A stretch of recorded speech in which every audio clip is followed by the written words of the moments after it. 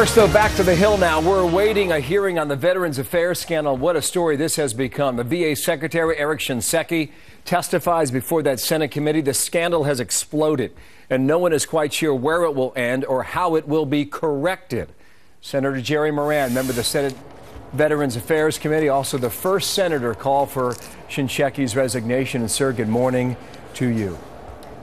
Bill, good morning. What do you need to know today? You know, Bill, when we finish this conversation, I'm headed to the World War II Memorial to meet an honor flight. And what I want to know from the Secretary of Veterans Affairs is the sacrifice and service that these World War II veterans that I'm meeting with this morning at their memorial, is their sacrifice, is the Veterans Department going to treat them in a way that's worthy of their sacrifice and service? And to date, we've seen plenty of evidence that that's not the case. From my state in Kansas and talking to individual veterans, and now these national stories that break, it seems like almost every day with problems at a new hospital or facility across the country.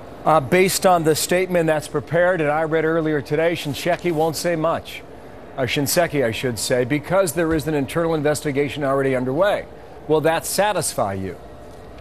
Absolutely not. In fact, I'm not impressed by the fact that there's another internal investigation that the Secretary has announced.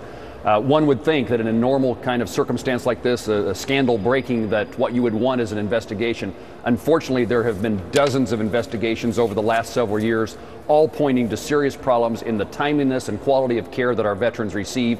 And the real issue is that the Department of Veterans Affairs has been unable or unwilling to respond in any fashion that improves the circumstance. Yeah. So I'm not impressed by the fact there's going to be one more examination. What I want to see is what is going to happen at the department. How are you going to lead the Department of Veterans Affairs that changes the bureaucracy, the culture, the nature of this place so that our veterans are cared for in a timely, quality way? Two more questions on that, how you correct the problem. You believe we've only scratched the surface?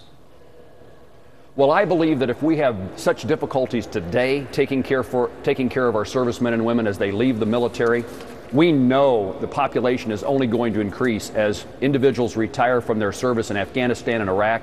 We know we have a significant aging population of World War II veterans with more challenges.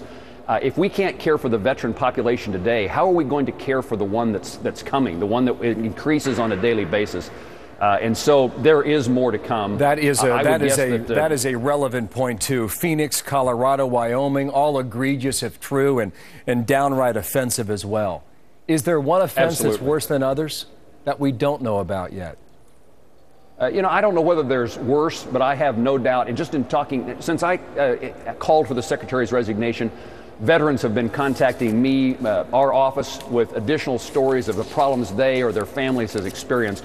So I have no doubt that there is more to come, and particularly now that the media, the press is interested in this story, I would guess that there's lots of headlines yet to be told.